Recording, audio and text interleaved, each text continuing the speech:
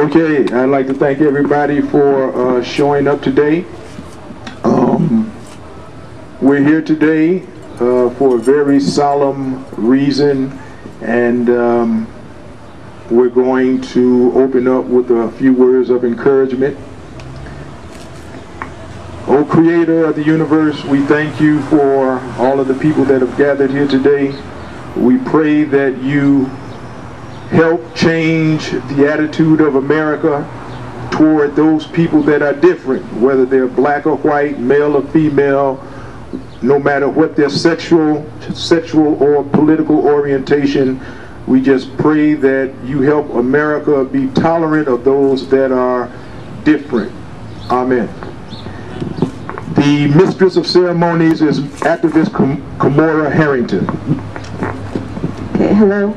I'd like to thank everyone for coming today, and I want to acknowledge the size of this group today. And I want to acknowledge that size for a few reasons. First off, we like to believe that we need huge groups of people to create change, and we don't. We need a few of us who are willing to step out and speak and be heard.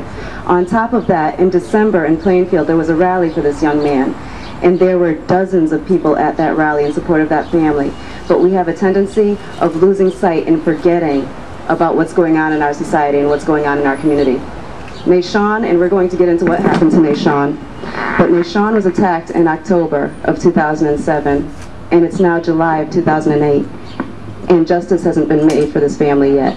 Change hasn't occurred for this family yet. The change that's occurred for this family is negative change. This is a family that's hurt. This is a family that's been abandoned by their community in Plainfield and almost forgotten by the rest of us. So I'm very happy that there are a few people here today. I'm incredibly happy that there are cameras here and that there are reporters here so that we can remember what's going on with this family right now. We are not talking about something that happened 20 years ago. We're not talking about something that happened 30 years ago. This is not an Emmett Till conversation, but I can tell you that the pain Felicia is feeling right now is very similar to the pain that Emmett Till's mother felt all those years ago. We cannot forget what's happened in the past. We can't ignore what's happening now, and I'm very happy that people are here today so that we can continue to work towards justice for this family. First up speaking today is Rabbi Donna Berman. She's going to start off, and then we're just going to move through the program. So thank you all for coming. Good morning, everyone. Thank you for coming out to stand in solidarity with Nashawn Williams and his family. Thank you for coming out to stand together as one community against racism, against violence, against injustice. We all know that in October, Nashawn Williams was brutally attacked and his family harassed with racial epithets and the threat of further violence. We all know that as of today, nearly 9 months later, no arrests in this case have been made.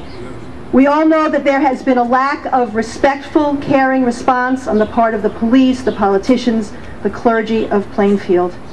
In April, Reverend Lewis and I were invited to the first of a series of discussions about diversity held in Plainfield.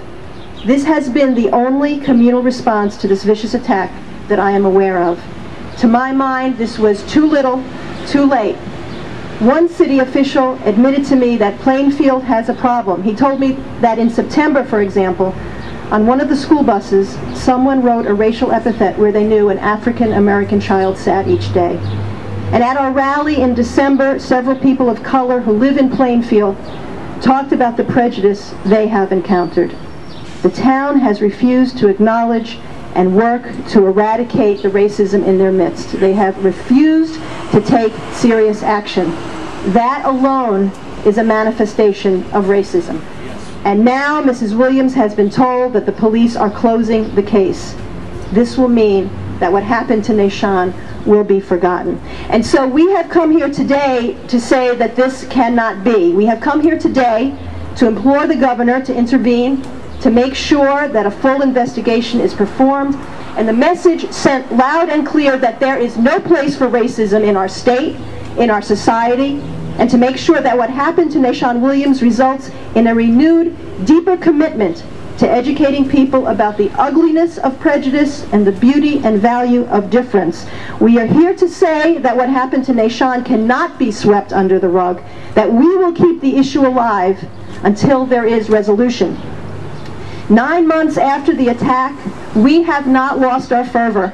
We stood in the snow in December in 5 degrees in Plainfield.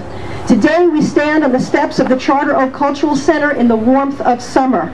Our passion for justice, our commitment to standing with the Williams family, our deep desire to create a different kind of world where bigotry is obsolete, know no season, do not have a shelf life. We urge the people of Plainfield to stand with us, to join us in calling for and cooperating in a proper investigation, to join us in honestly confronting the racism that has for too long been woven into the fabric of our lives.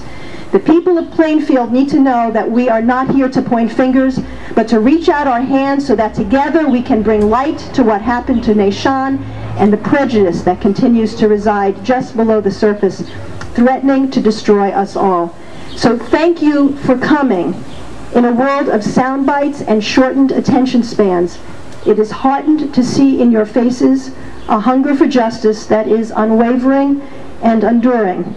Ultimately, it is that hunger, derided by some who wish to maintain the status quo, that will bring us to the feast that is peace. Thank you. Thank you. Thank you, Rabbi Berman. Up next is former Mayor Thurman Milner. And this is kind of one of those funny places because Thurman Milner, you're just the grown man in my eyes, and I guess we're both grown-ups here today. Kind of cool. Thank you very much. It's very ironic that having been involved in the civil rights movement of the 50s and 60s, that I have to stand here in Connecticut today and to join this family, to join our community in support of the injustices that have taken place with Nashawn. I'm here for one reason only, and that's to stand with Nashawn and his family, and with those who stand for justice. For I believe that although closure needs to come for the sake of Nashawn, his family, and the Plainfield community, this case should not and must not be closed until fair and true justice takes place. We all were arranged, as we should have been, when a tragic deadly event took place in Cheshire. But why hasn't there been that same outcry, that same outrage, that same action by our governor, by our state legislator, and the judiciary system when it comes to many youth of color throughout the state of Connecticut, including Nashawn? It has been some 9 months since this brutal attack took place in Plainfield. There is now talk of closing the case without true closure or true justice. What kind of signal does this send to those who continue to spread racial hatred, commit brutal crimes, as well as to the victims themselves? In this particular case, if something looks and smells like a hate crime, then what else can we call it? And if the Plainfield police has exhausted all of its means to find witnesses and bring justice, then maybe it's time for our state or federal enforcement authorities to impose their hate crime legislation that are now on the books.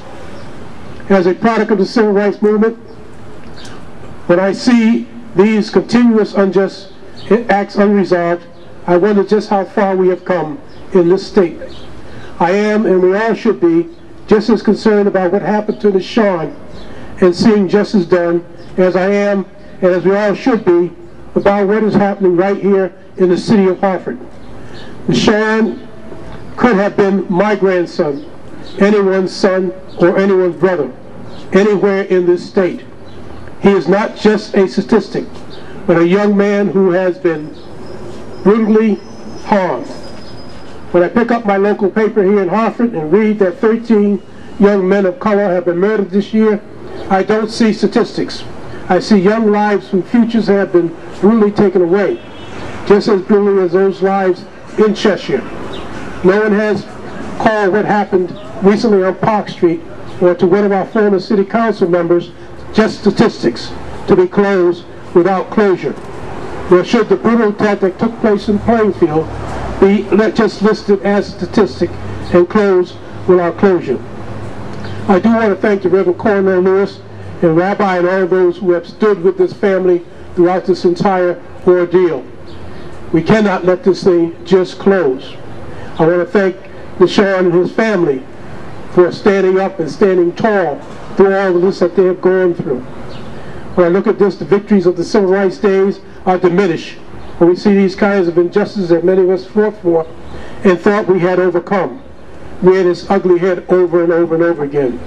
We must continue this ongoing struggle for justice and equality so that Nashawn and future Nashawns can enjoy what has been promised and fought for throughout the civil rights movement.